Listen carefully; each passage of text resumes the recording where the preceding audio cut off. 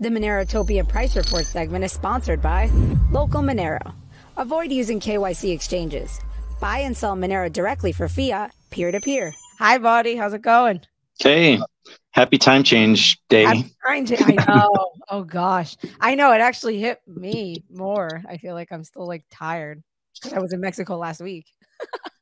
And now I came back to a time change. So it's really Well, we don't even have a time change here. It didn't happen here. It's, I don't know, we're like delayed or something. No, daylight savings time was last. Yeah, it was last Sunday. week. Yeah, last weekend. Yeah. So when I came, that's what I'm saying. I feel like kind of a little jet laggy. Okay. Yeah, you got me all like there's another. No. We're changing it back. I don't know. Maybe my phone hasn't updated, but I'm showing 9:25, and I think you guys are on 11:25 right now. Usually we're just an hour behind, so I think Mexico doesn't. I don't think Mexico changes just yet. It might be like, I don't know, next week or sometime soon. U.S. changed last. Yeah, it Sunday. changed last Sunday. Yeah. So when I woke up Sunday, there it was like 2 hours. Yeah. Yeah, I remember. Yeah. Like I was like, oh, it's only 10 o'clock. But we get to have the pleasure of this conversation twice a year, since like the world doesn't even do that. Every country does their time change slightly differently. So it's a mess. It's a mess. Not as big a mess as the whole banking system right now. Right. If they can't get the time right, how are they going to get the banking system coordinated? Right. Yeah, man. Another major week in the broader economy and the crypto economy, right? Yep. Yeah, almost not a moment after we got off the horn last week, they did some intervention and they papered over everything. They fixed it. So we're good now. We can go up. So give us the lowdown, man. Okay, so the graph we're looking at right here is the total assets on the Federal Reserve balance sheet. This is something called the Wednesday level. The formal official number comes out once a month, but this kind of gives you the sort of the tentative view on a weekly basis. So this is a very long time view right here. You can see how their balance sheet just expanded massively in 2008 or 2009 when they started QE. We have this like very long period where they tried to basically stop purchasing assets. It's like a heroin addict trying to come off the addiction.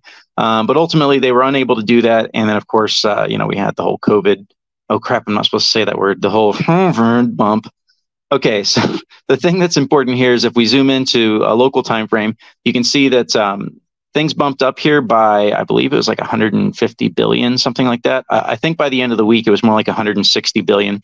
So why did this happen? Why did their balance sheet suddenly expand when they've been trying so hard for the last year to reduce it?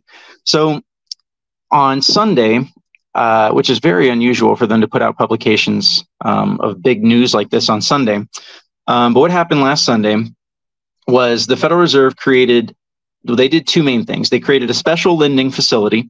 So if you remember, we talked about these banks like SVB that were holding long-term, low-yield debt, and that debt was now less valuable than the newer debt being issued because the newer debts was being issued at like 4.5%, whereas they were holding something like 1.5%. So effectively, if you want to sell that lower yielding bond, you have to offer people a discount. So even though you might have a bond value to say $1 billion, that would be the quote unquote par value. You would have to sell that thing at maybe 90 cents on the dollar just to convince someone to buy it. Because people are like, why would I buy your bond? I can go buy a new bond that's yielding 4.5%. So they were holding all that on their balance sheet, and they didn't intend to sell it. They don't want to sell this stuff. They intend to hold it into maturity, because then after like 10 years, because it was long-term bonds they were holding, after 10 years, they can turn it back into the government. The government will give them all of their value, the par value plus the interest. So it looks fine on the balance sheet. The way that they do the banking regulation in the United States, at least, allows them to not write that off as a loss.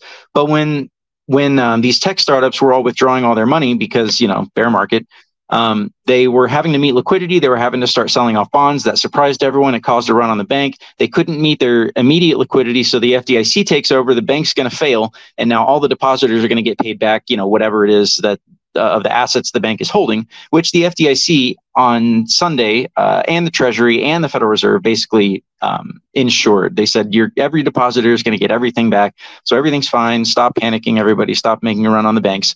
And so effectively what they did is they created this new lending facility that allows, I'm sorry, I know this is really dry. It occurs to me as I'm saying this as fast as I can. So they created this special lending facility where banks like SVB could have, I mean, they already failed, but banks that are in a similar situation can put up as collateral these long-term, low-yielding debt, and the Federal Reserve will loan them the par value of that asset at the overnight rate plus a 10 basis point increase, so 0.1% above the overnight federal funds rate.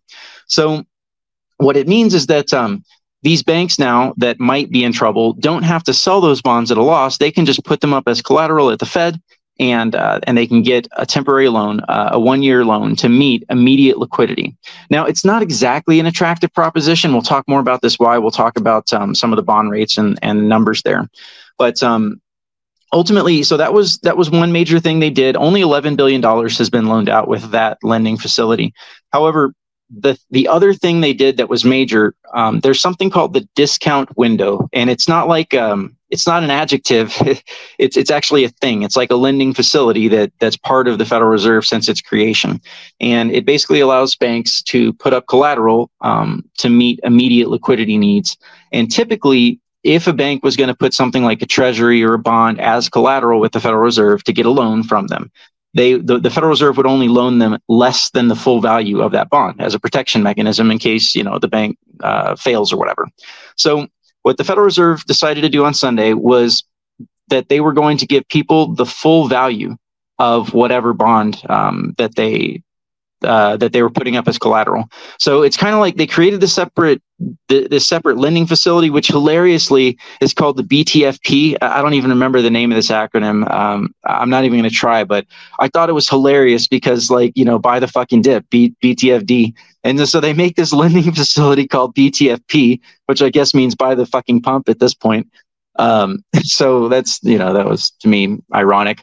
But anyways, the point is that the main action happened not in the new facility that they created, but in the relaxed requirements of the old facility, the discount window that they had created, or that was already, in existence. So what we saw was a massive expansion of the balance sheet, and banks took, it was something like 153 billion on Wednesday, but then it was like 160 or 170 billion by the time the week closed.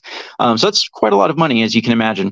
Now, we need to understand the reason why this happened, because there's a question here. Is this just banks trying to meet liquidity so that they don't go under because people are withdrawing their funds, so they're taking loans, and it's not really going to hit the economy? It's just banks trying to not go under, right? They need the immediate liquidity, so they're taking all these loans because people are uncertain, so they're moving their funds and companies are moving their funds, right? Is it just that?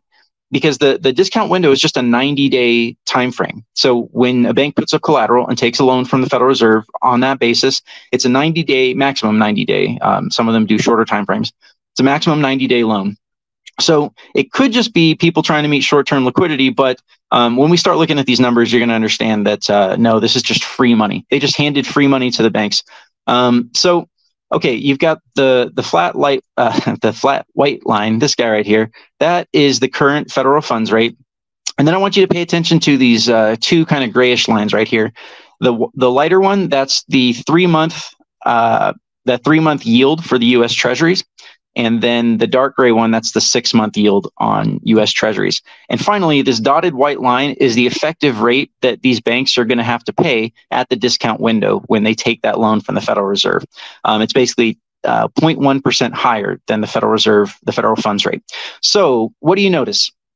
The dotted line on Monday, actually, let's go to the 4-hour. This will be a lot easier to see on the 4-hour. So let's go to the beginning of the week, which would be right here, Sunday, Monday. Here we go. Let's put a vertical line right there. Okay, so right where that vertical line appeared, that's the beginning of the week. You'll notice all of these treasuries that are yielding higher than the rate that these banks are going to lend from the Federal Reserve. So basically, they can put up collateral, take a loan from the Federal Reserve at 4.67% interest, and then go buy treasuries that are all yielding higher. So this was just totally free money for them. Anything they put in there, they're getting the difference, the spread on these yields right here. So you'll notice that essentially, oh, crap, you know what? Sorry, that's I messed up right here. I made a little mistake. So that was 2 Mondays ago. Here is the actual beginning. Sorry about that. Yeah, all right. but anyways, the same thing applies, right? So okay, so here's Monday. All right, so this right here is Monday. That's that yellow line. And then again, but still same deal. You can see that all of the rates are above the rate that they have to lend. So it's just free money. They can put money with the Federal Reserve, take a loan, then turn around and use that money. Oh, and another big part of this was the Fed said that you can use that for anything you want. Banks, there was no restrictions on what they could use this money for, that they're getting these loans from the Federal Reserve. So effectively what happened is they all bought a whole bunch of bonds. And then so we saw the rates on bonds, at least the 1 year, the 1 year maturity essentially went down below the rate that can be lent out, or that they can get from the Federal Reserve. But I don't know exactly how this happened, but for the entire week, basically, the 3 and 6 month yields were all still above the rate that they could get from the Federal Reserve. So again, just totally free money. By the end of the week, it looks like rates have finally dropped down just a little bit below that critical line right there. But effectively, this is what happened. Now, that doesn't mean that $153 billion new dollars is going into the economy immediately. That those loans all have to get paid back within 90 days. And it's unlikely that the Federal Reserve is going to keep this discount window relaxed for a long period of time. But it does mean that some billions of dollars are effectively being printed. So it's kind of like, it's interesting because it's kind of like a way of giving some of these banks a little bit of extra profits that they might need to sort of improve their balance sheet. But people are saying that like the QE, the money printers turned back on and they bailed everyone out and yada yada, and it's time for bull market and et cetera. And I basically see that everywhere. That's ubiquitous almost. But the reality is that it's really not quite as free for all extravaganza. This is not a post 2008 QE unlocked, QE infinity. I mean, okay, in some ways it is, because we know that they'll always do quantitative easing. They'll always be there to bail the banks out. And they always have to be, because, okay, inflation is bad, but we've dealt with 10% inflation, 15% inflation. America has survived that even for a decade, right? So that's survivable. But what's not survivable is default on the debt, like hardcore actual, we can't pay, we have to default and bankrupt as a nation. We have to like redo all of the deals that we have. So default is like the worst case scenario for them. So they'll almost always print their way out of this. So, but at the moment, this isn't like a crazy printing extravaganza, but the market is very convinced that it is. And in some ways, it's basically getting rid of the negatives that happened that brought the market down. Like we were talking about 2 weeks ago, where I said, hey, be on it. Things could crash here at any moment. The charts are looking bad. As soon as they break down, it's time to get out. Well, that was all the banking, all these banking woes that were happening. That's what would cause that. So now that those are alleviated, basically everything is coming back into like basically above their crash, their doom levels. So, okay, so that's bonds right there. Let's go ahead and let's just go to crypto. We'll go straight to crypto because this makes, we'll talk about Bitcoin actually, because it makes the most sense to look at this chart. So as we usually do, we just kind of take a quick zoom out here so everyone can kind of see what the long term looks like. Let's add some of these large lines right here so that we can just get a feel for what the big chart looks like. So we've got our bear trend, or our bear market downtrend line. We've got this very long uptrend line. Essentially, Bitcoin has recovered those levels. So, right, this bottom dotted line, that was the FTX doom level. That was an important level for us. And you can see that this wick down that happened on this past week basically brought us back to the bear market trend line and then bounced right off of it. Of course, it bounced off because of the intervention. So let's go to some shorter time frames and let's take off, or let's add the more local view here on our pleb lines. For a second, we'll just keep this looking slightly schizophrenic just so that you can kind of have a broader idea. We'll go to the 4-hour time frame so it's not too painful on the eyes. So again, right here, we're basically touching that bear market resistance, bear market. Well, it was resistance and then it turned into support, right? By bouncing off of this line, it turned into support and then basically regained the channel. And so now we'll take off, we'll remove the macro stuff or the long-term stuff. So basically you can see that we had this kind of like upwards channel that was, essentially defining the action for this year as things took off. So we broke that down and then immediately came back. There was the question on USDC. And as we talked about last week, USDC was never in any real trouble. Worst case, they might have lost $300 million. And then, but they make so much yield. They're so profitable for the past few years that they really were never in any danger. But at any rate, part of what drove this bottoming right here was the fear of USDC, that people thought, oh crap, USDC is going down, the banks are going down, I better get into real crypto now. And so that was a big part of really this part of the trend.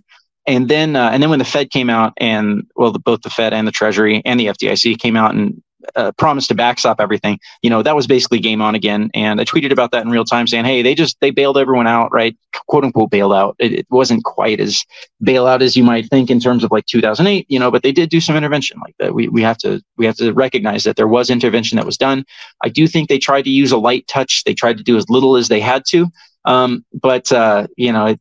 It is a bit shady the way that they just handed banks free money essentially on that interest rate spread. So do you think that initial, you're saying what kind of we pumped up, was people moving to crypto as a safe haven asset because they had nowhere else to go? Or is it just because they anticipated that, the Fed was going to do some kind of, whatever, quantitative easing, or they weren't going to raise interest rates as fast or potentially even pivot? Was the pump because of what, anticipating what the Fed was going to do, or is it really potentially because of people seeing value in crypto as a store of value asset? I think it was a little bit of both, but primarily this part right here of the pump was driven by the fear that USDC was about to permanently depeg, because people were panicking. They were dumping their USDC. They wanted to get anything that they could. So Tether also bumped up higher than the dollar par value, but people were also buying all kinds of crypto with that. So that was a factor. I'm sure there was a factor about people being afraid of banking contagion. So they were probably also buying crypto with real US dollars. So there was like the fear component. There was also the, hey, I need to get into a real sovereign asset component. And I think both of those made up. And also, as you said, the people expecting that, well, the banks are going to bail everything out, the Fed's going to bail everything out, so everything will be fine probably. So I think that's what made up this initial pump right here. And then essentially, so you can see right here on Sunday, it was right about here. That's right where the Fed came out with their announcement on Sunday. So after that, it's like, all right, this is game on. Like, they just bailed everything out. The only reason that we even did this whole dip down was because of SVB and the potential banking problems looming. So with that all gone, it's like, all right, it's back to game on, right? We just recovered the exact channel that we've been here for months now. So hopefully that answers your question there. Yeah, definitely. So we've got Bitcoin dominance is, if you remember a few weeks ago, we talked about how it looks like, Bitcoin dominance was kind of going vertical, or going parabolic, I should say. And then it broke down, and then it just kind of, busted out of all of these lines in the last week. So to me, that's slightly sus, and we'll talk a bit more about this as well. But effectively, markets have recovered, yes, but they haven't just massively recovered to the top of their trend like Bitcoin just did. I get the feeling, and especially in combination with some of the action we're seeing on Monero and just in general across the markets, I get the feeling that there is still kind of a limited amount of cash out there. There's not unlimited cash. And so the market makers in crypto, this feels a lot like the end of 2020 when they're trying to pump Bitcoin. They're trying to convince the retail markets that it's game on and you need to be getting into crypto. So what do? They have limited resources, so they throw them at the thing that's going to make the most impact psychologically, and that's Bitcoin. It's still Bitcoin. Bitcoin is, 45%, starting to push, what is that, 48, 46, 47% right now, dominance. So I do think that they're trying to sort of spark the FOMO here. I think they'll be somewhat successful for a while, but I still don't believe this is the real bull market. I still don't believe this is I don't see hyperinflation right here. I don't see, I still see significant amount of problems here in a lot of ways. So one thing, have Balaji come out and say Bitcoin's going to hit $1 million within the next 90 days or something. Yeah, here's the tweet. But yeah, this guy, I would take his bet. That'd be the easiest $1 million he ever made, But so 90-day term, holy crap, that's so dumb. So yeah, I don't know. I've never heard of this guy before, but oh, you never heard of him? He's a big Zcash shill as well. So oh my god, all credibility lost there. I mean, the guy, he has some amazing takes, but he clearly seems to be just trying to pump Bitcoin like the next Michael Saylor, right?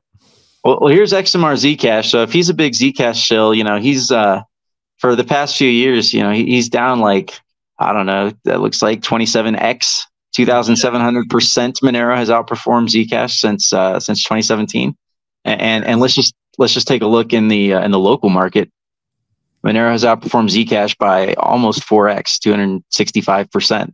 So, yeah, so Balaji's probably losing a lot of money. Although, I mean, let's be real. He probably has some friend somewhere that's going to take the bet, or someone that he knows, and he'll lose the bet and then he'll get that $1 million back or something, right? Like, no one would be that dumb.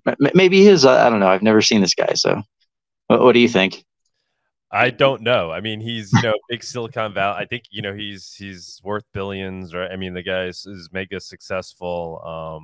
He's viewed as being like this, thought leader that's able to predict the future.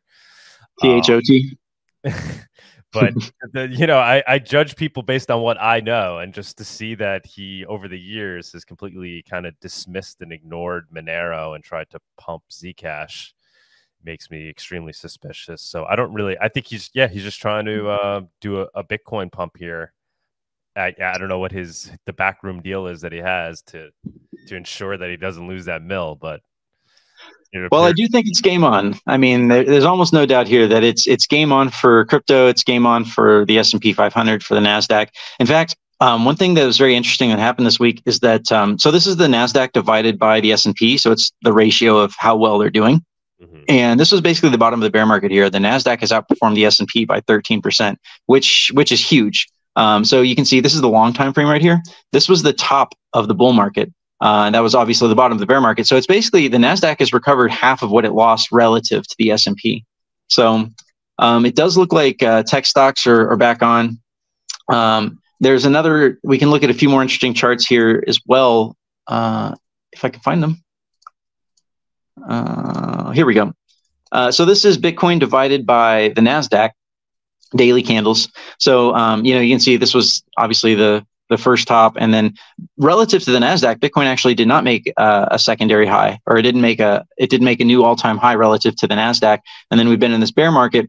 The thing that's interesting is there's been kind of this like capping line right here, and Bitcoin just like totally smashed through that this week.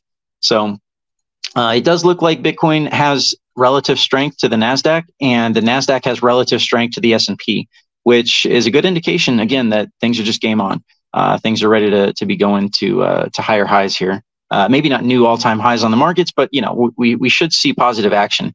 The S&P right now is having trouble specifically because the banking sector is having problems. People are kind of worried about that, and the banks are all part of the S&P 500 index, which is kind of like they're more like your stable corporations, your big corporations, stuff like that. Whereas the NASDAQ is just tech stocks.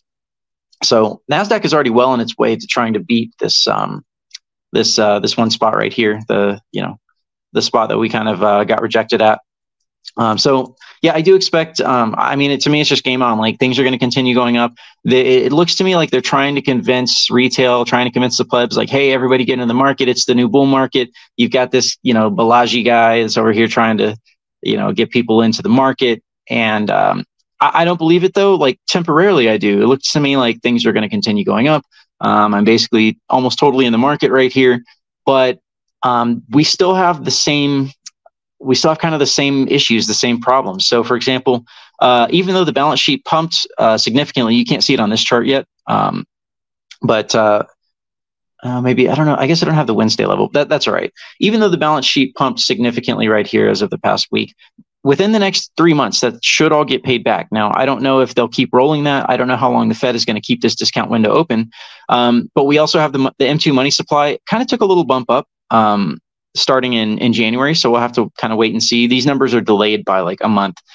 So for example, you can see the last numbers we have here are for January, and it's already March. So we're not even going to know what happened in February. Probably the M2 increase because the markets were going up. Let's see, the inflation numbers were middle of the road, kind of what was expected.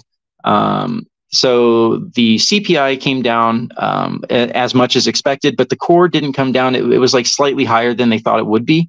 But it's still coming down, but you can see it's still kind of sticky. The core inflation is in blue here. And this is what the Federal Reserve actually looks at for making their decisions.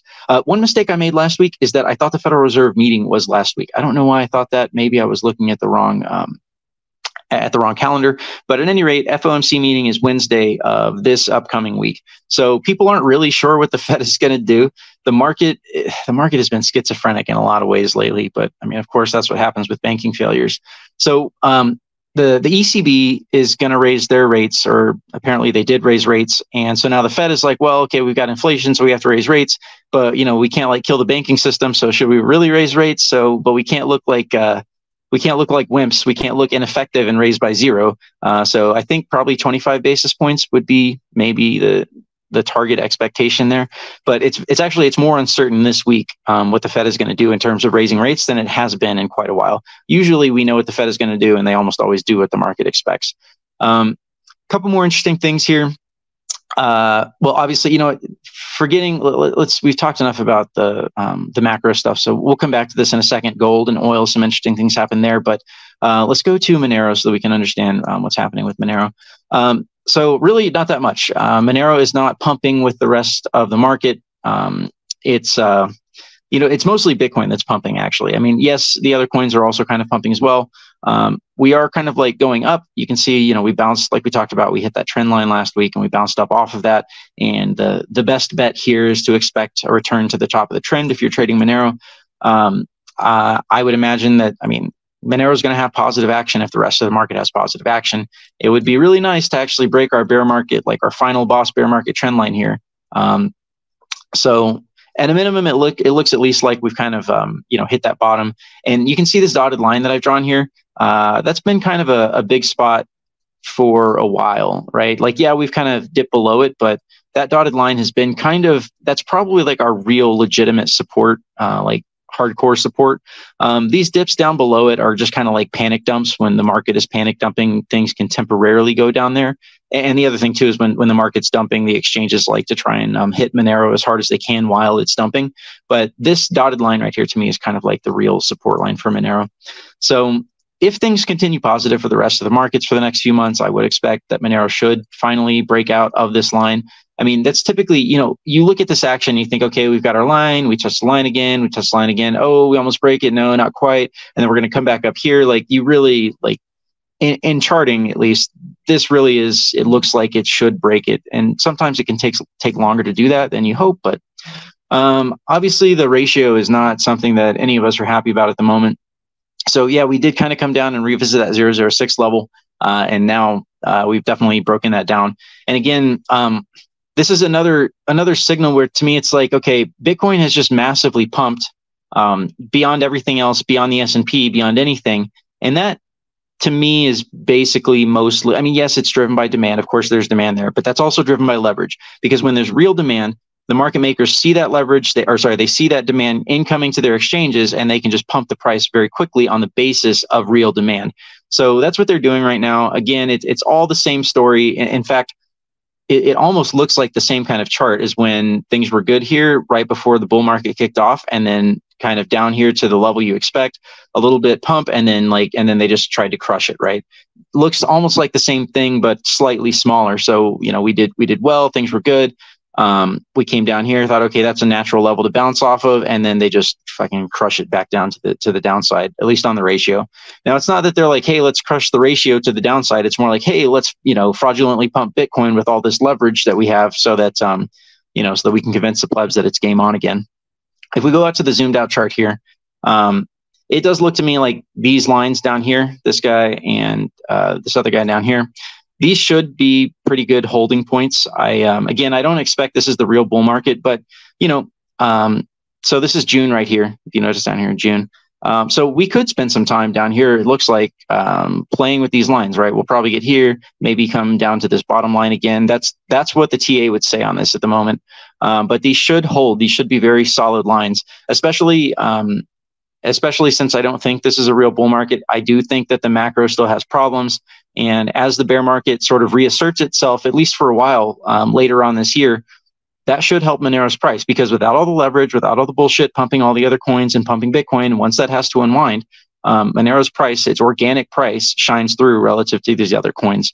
So we've also got the money run coming up on April 18th. So for anyone that's not aware, it's basically last year we were sick and tired of Binance and others fractionally reserving Monero, lying, saying that they had Monero when they didn't. So we all got together and said, hey, on April 18th, let's all mass withdraw and make some purchases from Binance or really all the exchanges. It doesn't matter, Kraken, any of them. Withdrawing from any exchange helps significantly. And then, of course, in the month leading up to that, all of us are sort of front running it, doing it ahead of time. And then, of course, they all went down for withdrawals. Binance could barely keep their withdrawals open. So we do have a good chance to maybe stop this downtrend right here. Let's see, where was the money run last year? Let's see if we can place it. The money run was, so let's just go to the daily so we can see this better. So there's April. So technically April 18th was right here, but really people started, they kind of started doing this money run thing early, so in March. So this pump right here was significantly based on the Monero run, the money run as we call it. So it's very possible that that we could get some kind of nice bounce. The only thing that I would say that's slightly a bummer is that, so while everything was crashing and the banking contagion fears were at max levels and everything was, just doom, Binance in red here acquired a lot of Monero. They diverged their prices about 1% higher, 0.5% to 1% higher than Kraken. And then they did loads and loads of volume up there. And just to give you an idea of how much that really is compared to any other time in the past, zooming out here, let's see, that would be, that's February. Oh, let's go to the 15-minute chart so we can look back a bit farther. Yeah, okay, so we're going all the way back here to December of last year, and you can see that this is just a huge spike up. Binance just did a massive spike up, which means to me that they acquired a lot of Monero. So again, continuing to go back, this is October, September. The only other thing that we've seen that was kind of like this was when OKX diverged their prices and did a lot of volume. Even as Binance simultaneously went to the downside, I'm not quite sure what to make of that, but I do think they're probably in some kind of cooperation. But the point of this chart is to say that it does look like Binance has acquired a reasonably decent sized stack of Monero, and they can probably use that to try and not look like complete liars again, like they did last year during the money run. So, but still though, we want to drain that liquidity from them. We want to get the word out. Because there's still people that don't know. I see it on Twitter. I see it on Reddit when I'm on there now. I'm not on Reddit too often anymore, but I see this everywhere. People are still a lot of people do think Binance is still legitimate. So we do need to get the word out. There are probably still Monero hodlers out there that think that Binance is fine. So money run full steam ahead. It'll be the 1 year anniversary. April 18th is also the birthday for Monero. So they've got this huge stack of Monero. You can see that they've kind of been in negative price divergences ever since. Let's see here. Yeah, so they kind of, after they acquired that, they kind of went down to the downside a little bit, but really this isn't anything too major. So anyways, just know that's out there. We've got the ratio that's probably going to have to come play around these very long-term support lines. It's kind of a bummer, what are you going to do? Monero ETH, same kind of story. We broke down from the trend here, and now we're, there's kind of this downtrend on the standard deviations here. So that's not, obviously that doesn't make anyone too happy there, but that's, it is what it is. So last thing is we'll close things out with gold, oil, and a little bit of macro stuff. So gold took some pretty major bounces. If you remember, we kind of came up here, and my thinking was that we would end up to the top side of this, and gold kind of surprised me by taking this big pullback, and it pulled back even farther than I thought it would, even as the rest of the markets were pumping. But, with banking fears, people think, hey, I need a sovereign asset. Gold, they recognize in 2008, yes, gold pulled back with the rest of the market when it crashed, but it stopped sooner, it recovered faster, and then it went on an epic run from 2008 to 2011. So my guess is people, that's still, quote unquote, fresh in investors' minds. So gold took a really big pump here. We'll have to see. Gold price is also kind of manipulated. In fact, a lot of the same stuff they do with gold, they do with Monero, which is unsurprising. Tether acts like the Federal Reserve. The way that they back their assets and the way that they operate is like the Federal Reserve. So why wouldn't they pull the same tricks with suppression of gold that they do on Monero? They really do similar tactics there. But at any rate, I would expect gold to at least come visit the top of this range here. That's still basically game on there. Overall, you can see we've got this very, very large rising triangle. Oops. We got this very large rising triangle here. And this is going to break to the upside at some point. The question is when. It's a very long time frame. You can see that these lines don't even meet until 2025. But if we're going to lead into a new bull market, and I do think that we eventually will, either probably like next year will be the beginning of it. There'll probably be some major systemic risk. You know, we've got the yield curve inversion. If you guys remember, we've talked about the yield curve inversion a number of times, and that is the pink line down here.